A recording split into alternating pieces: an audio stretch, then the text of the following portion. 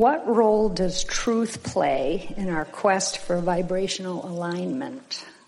It's being true to yourself, because your inner being knows what you've lived and what you're asking for, and has literally become the you that you want to be.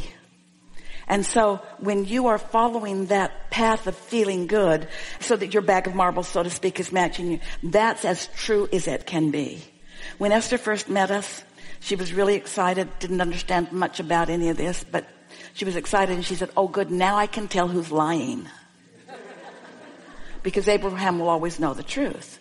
Well, if diversity is a good thing, and everyone gets to choose for themselves, then isn't it logical to you that there's not some arbitrator in the sky that's saying, well, that's a right thing for you to want, but that's a wrong thing for you to want? It isn't like that. It's being true to yourself. It's being in alignment with all that you are. And you can tell, you feel the resonance of it. Sometimes you feel the goosebumps all over your body. You feel the clarity of it. And it just keeps evolving and evolving. But don't pit yourself against others who believe differently than you do or who want differently. We really want you to get it, that this time-space reality is big enough for everyone to get what they want. And for those who aren't getting what they want, it's not because somebody else is getting it and depriving them of it. It's because they're depriving themselves of it by pushing against whatever it is. So there isn't a truth like that. There's not an unequivocal truth. Have you ever been in a situation where you were an eyewitness and other eyewitnesses saw it differently? You can't see beyond your point of attraction. You can't see beyond your beliefs. And it has to be all right for all of it to exist simultaneously. That's another thing that we want you to take away from this. Don't need others to give up their truths in order for you to have yours. They can have theirs and you can have yours, even though they seem like opposite things. So what if your belief is in something that's untrue universally, that's been taught? Like what? Well, the earth is round, or people landed on the moon, or, there's a lot of people out there who might think one thing, or were taught certain things in history or science or astrology or whatever the subject is. Well, how about giving everyone, we're talking about those who've lived before especially, how about giving everyone the right to see only as far as they can see, and then step back as you evolve and being able to see more clearly? You can't get into one of those satellites or rockets that are orbiting the earth without seeing what it is. But when you didn't have a rocket that you could ride and see, then it might have been perfectly logical for you to think that the earth was flat and that you would fall off of it, until you decided that you cared enough to know that you got in your canoe and you didn't fall off, that it was 26,000 miles and then you were right back to where you started. But we're making a different point with you. Give people the benefit of the doubt to believe whatever they choose to believe, and don't ask there to be an unequivocal truth about everything that you're then going to fight over. Right. No, I guess what I was asking was that if you believe something different from what we're taught or is universally known to be a truth, how do you exist in this time-space reality? By minding your own business and keeping your mouth shut. Okay. And focusing on what you want and letting the law of attraction bring the evidence to you and the evidence to you and the evidence to you and the evidence to you, until more and more people on the planet understand their true power. Wouldn't it be nice if you knew unequivocally that there's room enough for everybody here, and by your living that way, that in time more and more are understanding that, so they're not squabbling over things that they will never stop squabbling over.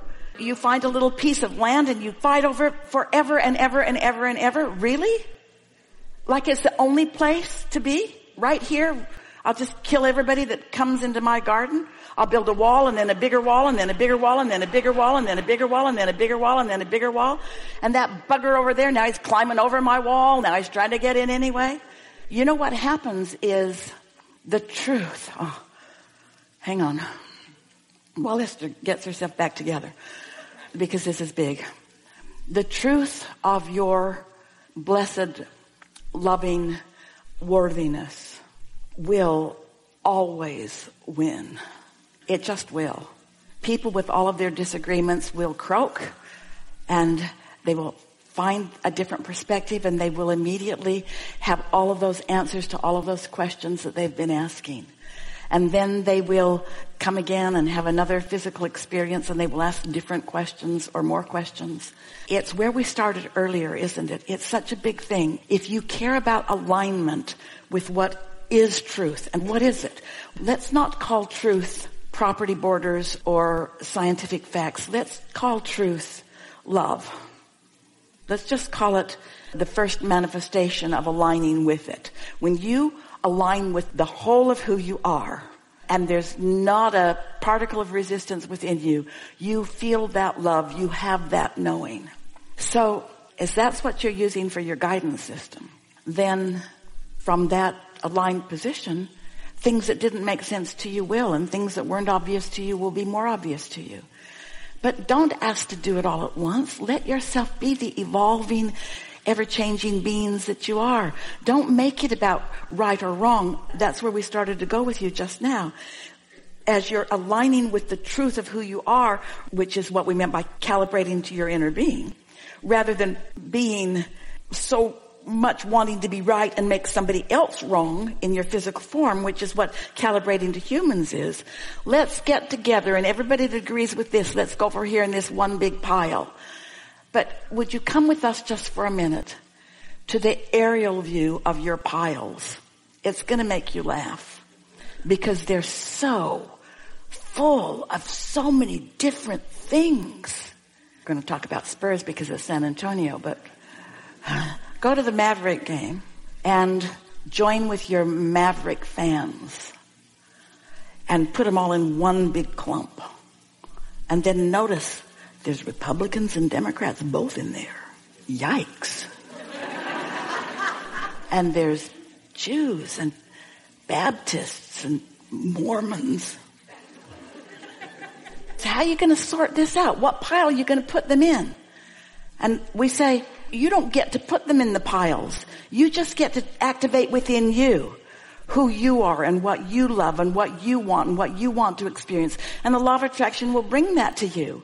And the law of attraction will not say, oh, you don't get to get that. If you're a vibrational match to it, you're going to get it, whether you want it or not. If you're a vibrational match to it, you're going to get it, whether you want it or not. So humans are running all over the planet trying to segment themselves in clusters, in yards, away from the things that they don't want, while they've got an active law of attraction that's calling in the things that they don't want. And then when they're calling in things that they don't want because they don't have control of their point of attraction, because they're trying to think their way to it, they're trying to be right about this and right about that instead of in alignment with their truth, which is love, then you make yourself nuts. Have you noticed? What happens to many of you, getting a little strong here, a lot of asking like never before. One of the best things about the bigness of the numbers of you and the diversity of your desires and beliefs is that in time, usually you have to move through a little time, you begin to accept the impossibility of forcing them to agree with you.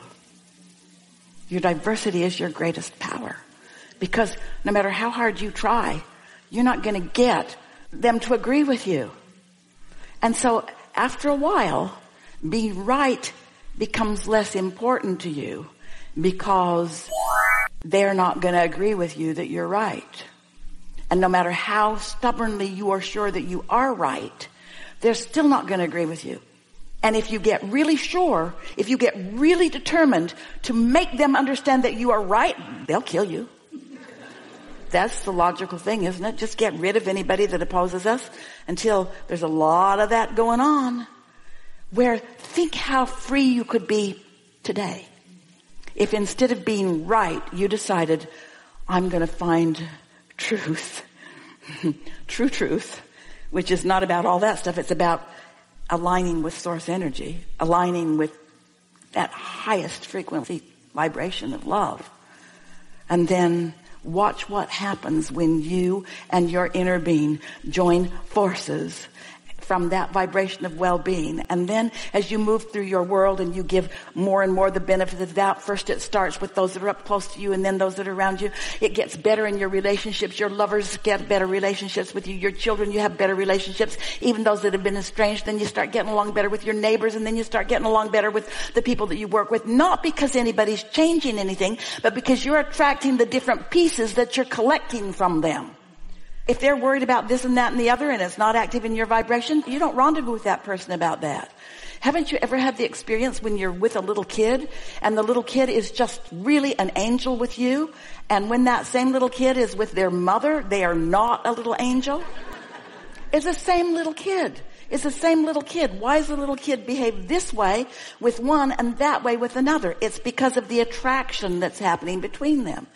You get these vibrational arguments and tug of wars going on, and the law of attraction just demonstrates it to you over and over and over again. So once you get a handle on this, once you get it, who you are, and once you get how good who you are really feels, and once you find yourself not feeling so good, and then you work it around until you feel a little better, or you change the subject and stay on subjects that do feel better and better, until you have clarified or purified your vibration so that more and more you are a vibrational match to who you are, and then you begin to watch the magic working in your life. You begin to notice that things are working out for you over and over again. You begin to notice that you get to point and it happens, and you get to point and it happens, and other people will say, how do you do that? And you want to say to them, I'd like to tell you, but I don't think you're quite ready for this, because it sounds wackadoodle. We know that it does, but it is a law as powerful as the law of gravity, and we can't give it to you from our knowing. You have to teach it to yourself by finding a feeling and then watch what comes next, and then finding another feeling and watch what comes next, until you know for sure that you are the attractor of your experience, and that it is always matching whatever your bag of marbles is, which you have complete power to modify and mold and change. You have come, every one of you, you are uplifters. And what that means is you are soothers.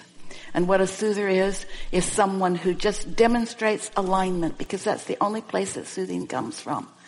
It doesn't come from the medical world or the scientific world or the political world or the religious world. It comes from alignment with the source within you. That's where everything that you want comes from. So how did it work? You said, I'll go into a diversified place, and I'll sift and I'll sort and I'll define what feels best to me by knowing what I don't want and knowing what I do want, and I will launch rockets of desire. And my inner being, who remains non-physically focused, will hear me and focus upon that and hold vigil, so to speak, on that, so that at any time that I'm in the vicinity, I can feel it. I can feel my vibrational proximity to what I have defined. And when I align with that, then it is. Step 1 is you ask. Step 2 is source answers vibrationally. Step 3 is you line up with it. That's it. That's it. So where do all the people that disagree with you come in? They're over there in step 1, helping you define. You're helping them and they're helping you. And you're all launching rockets of desire. And if you could get into every one of their vortices and see what they've got in there, you would like 99.99% of what they put there, because what they want is love and upliftment and empowerment and clarity and to know their own value and for their kids to be happy. In other words, you're all wanting the same thing. But your belief that you have to fight with others about it is what's keeping some of you from getting what you want. So truth in relationship to alignment is really your inner, not believing in truthful things per se, the stuff over here. Did somebody open their car door and bang it into my car and make a big dent? Yes, they did. And that's true. That happened. It's true. If you like this video, don't forget to subscribe, and see you in the